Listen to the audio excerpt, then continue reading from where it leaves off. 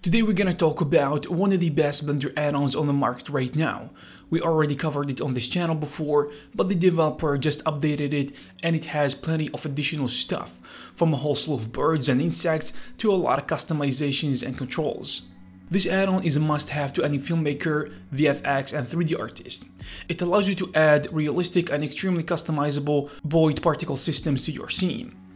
The birds and insects are beautifully animated and textured.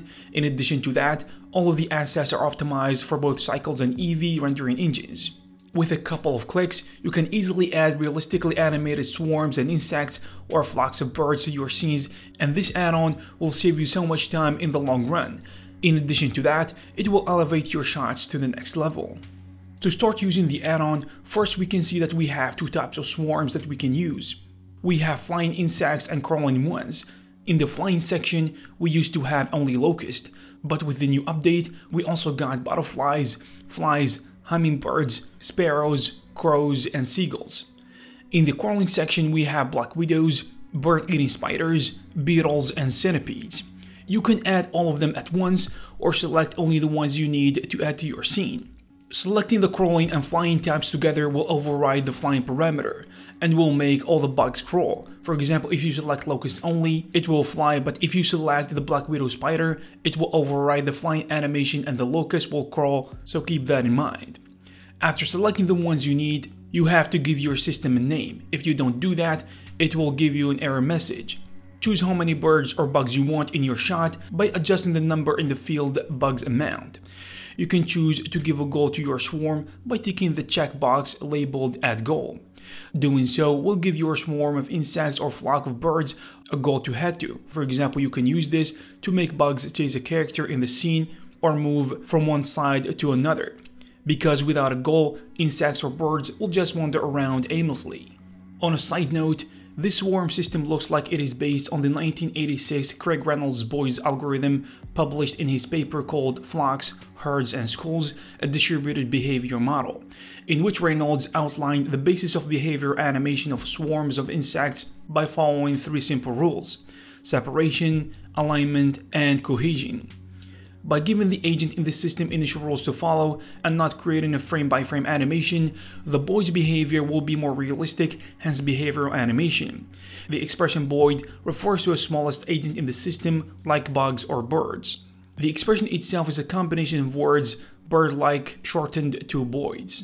You can also add a collision object to your scene by choosing one of the three buttons: plane, cube, or cylinder. However, you can also select your own object in your scene and make a collision object by hitting the Select Geometry to Collision button. After setting everything up, now you hit Add Bug System. Please note that the emitter will be placed in the position of your 3D cursor. Now hit play in your emitter and watch the magic happen. Your goal is a big empty axis. You can select it and move it wherever you need your flock to go. You can also animate your goal or move it in real time as long as you didn't bake the animation yet. Now after adding your system, you have to switch to Particle Properties window to fully customize your particle system.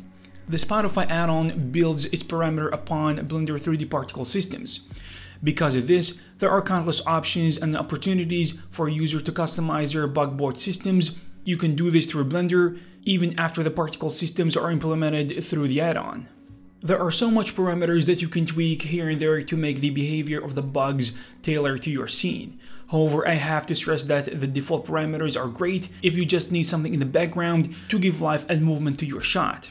The default value should be enough. However, if you want to tweak your movement, speed, size or velocity, etc., or anything about your board system in your scene, you have plenty of customizations and control to satisfy any case. So to sum it up, this add-on will breathe life into your shots, whether it be a swarm of bees in the background or a flock of birds flying in the distance, or maybe it is a bunch of spiders crawling through the walls and roofs.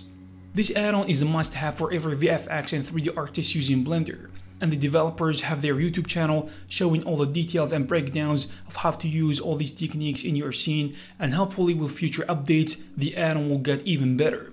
If you are interested in Spyderfy or the other add-ons from the same developer, you can find all the necessary links in the description. I hope you found this video useful and informative. If you have something to add, you can leave it in the comment section below. Also, you can check some of our previous videos. Thank you very much and I'll see you in the next one.